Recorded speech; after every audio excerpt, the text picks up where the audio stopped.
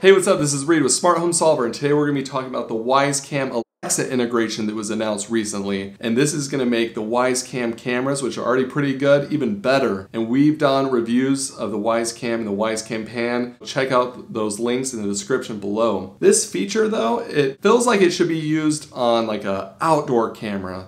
You know, if you're sitting on your couch watching TV, and someone knocks on your front door and you don't want to get up and see who it is, you want to just pull up the live feed on your TV. To me, that is like a really good use case. Wyze Cam, you know, they're indoor cameras and they say you should only use them indoors. But, you know, what the heck? You know, they're 20, 25 bucks. I'm going to try to use one outdoors. I thought, what a better time to try this out. I live in Arizona. It's the middle of summer.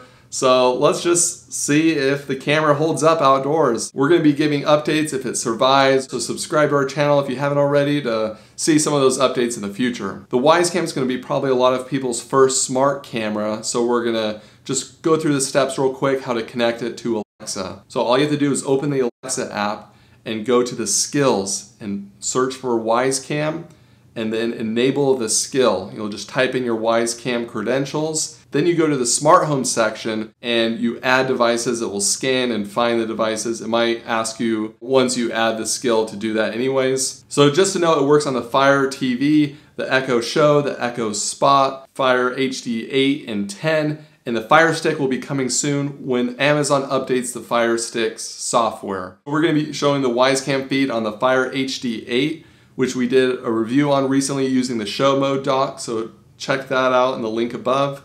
So here it is. Show me the Wyze Cam. Okay.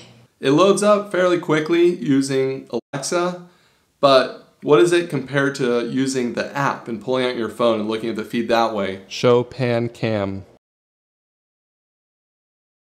So as you can see, the app's actually a lot faster and there's almost no delay using the Wyze Cam app. Going through Amazon is about a 2 to 3 second delay in the live footage. So there are some pluses and minuses of using the app versus pulling up the feed using Alexa. So when you do pull up the feed using Alexa, you're not going to get two-way voice. So if you want to talk to the other person on the camera, you're going to have to use the app for that.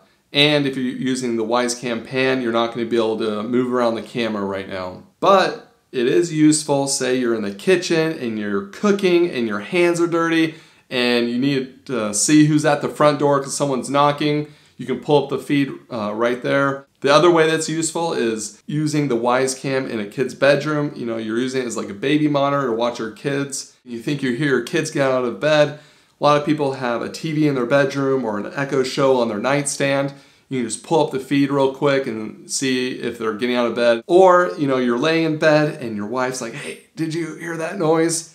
You're like, oh, I don't want to get out of bed right now. I'm comfortable. I don't want to go see what it is. But you know, you can just pull up the feed right there on your TV in your bedroom. But hats off to Wyze Cam for adding this feature to such inexpensive cameras. They're always updating their camera software, so it's awesome to see new updates come out pretty regularly. We appreciate you watching. Subscribe to our channel if you want to see more smart home videos, and we'll see you again next time.